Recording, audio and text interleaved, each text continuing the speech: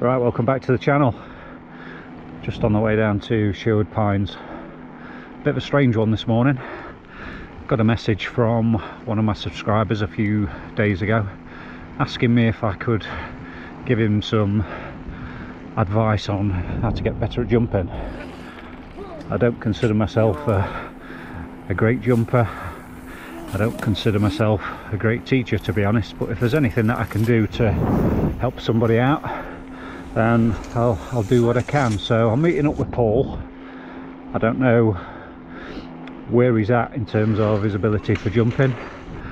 I'll see if I can get him a little bit more confident with what he's doing, just through what I do and what got me into jumping and to the point that I'm at now. So by no means a tutorial, more a science experiment, I guess, to see where we start the day and where we end the day, and whether I can improve Paul's jumping or confidence, or a mixture of both. So here we go. See you at the bike park. Just add as well that I've never met Paul before, so just to make sure he's not some raving lunatic serial killer. I think Martin's joining us this morning. Martin's a black belt in origami, so if anything kicks off, he's got me back.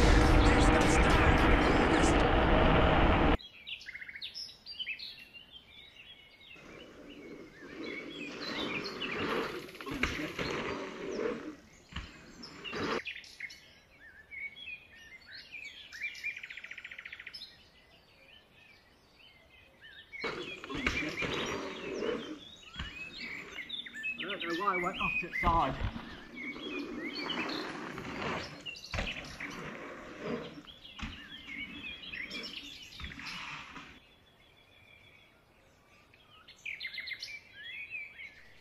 So what do I mean when I say stand up to the jump?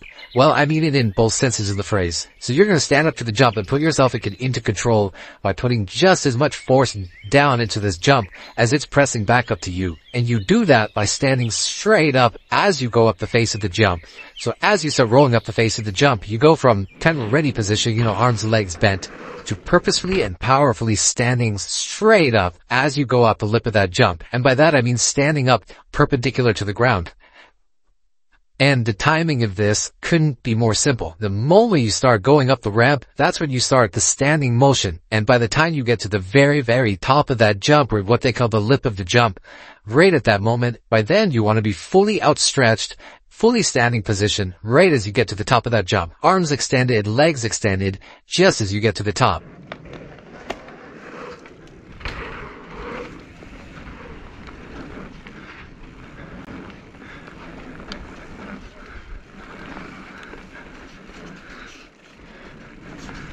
First one was nice, and then you looked at tree.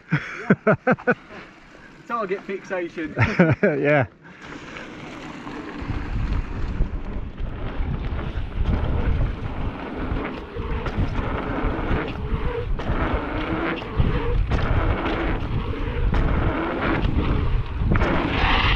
That wasn't bad at all, that.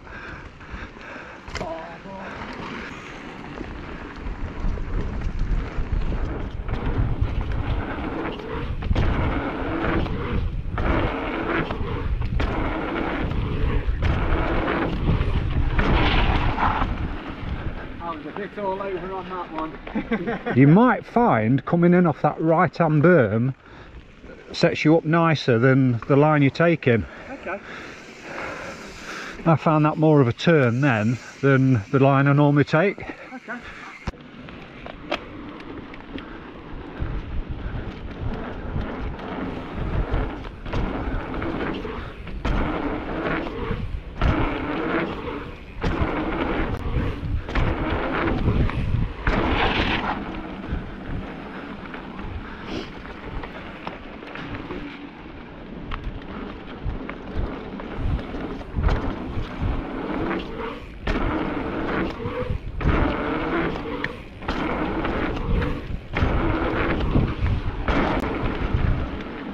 A few moments later.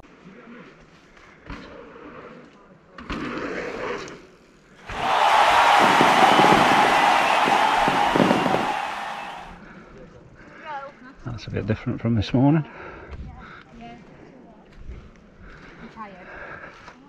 Everyone. So it's his first day, he's not doing bad. No, compared to a couple of hours ago this morning when he was struggling to just roll over that first one, and now he's clearing all that. Bit more, just every now and again. And these are harder than that third line that are bigger because they're more kicky. So you can get these dialed, you piece of cake on them. Yeah. I can cover them with these. We were smashing that one, either that one or that one, I think it was, and then you just give up. I think it's the thing. I'm like, oh, I'm knackered. Yeah, that's when it gets dangerous, when you start getting tired. He starts getting in. Yeah. And I think that's it. Like now, he said, "I'm ready to go." It's like, yeah, well, before you push yourself too much. Yeah.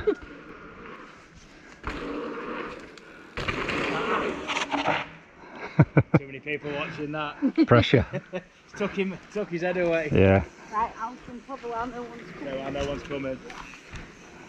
At the end of the day, he said he's doing them. Maybe by end of year. Once you've got technique dialed, it doesn't matter whether it's them or these. It's the same technique. That one didn't go so well, did it? Not as good as the last one. You smashed the last one. Yeah, you cleared it. If you've not been jumping, it's done really well. I'm happy with how it's gone. Yeah. You'll be on them before no time. Yeah. And then you'll find that bigger set probably easier than both of these, but you'll have got that technique that you can relate to them. They'll just feel easier. I feel like I've done the right thing staying on these for the time being. Yeah. Especially if everyone else is finding them harder. Yeah. Because if I can do these, I can do others. Yeah.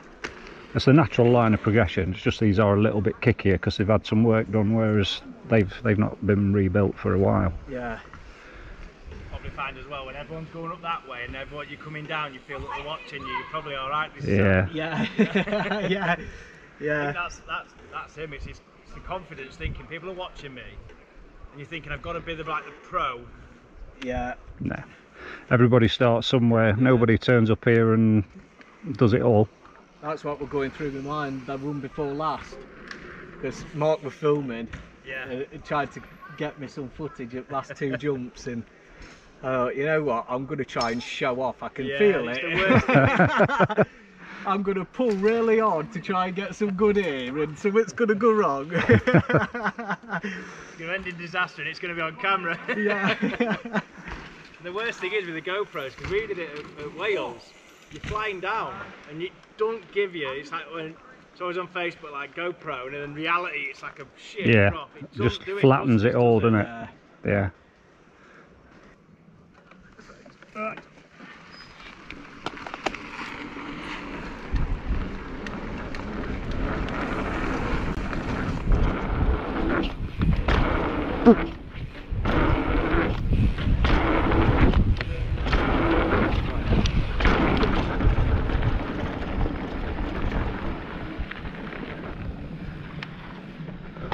Too bad. No.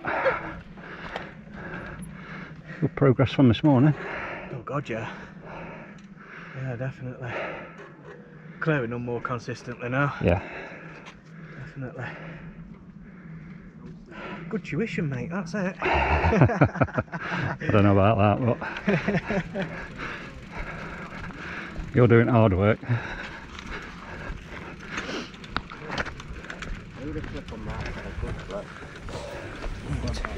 Relax, relax, relax, relax, relax.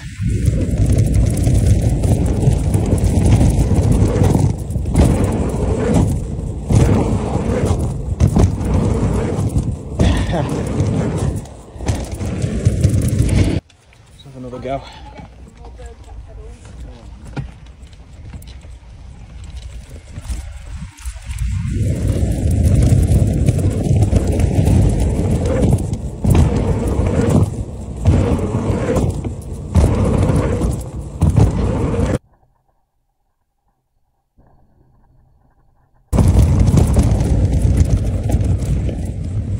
Yes.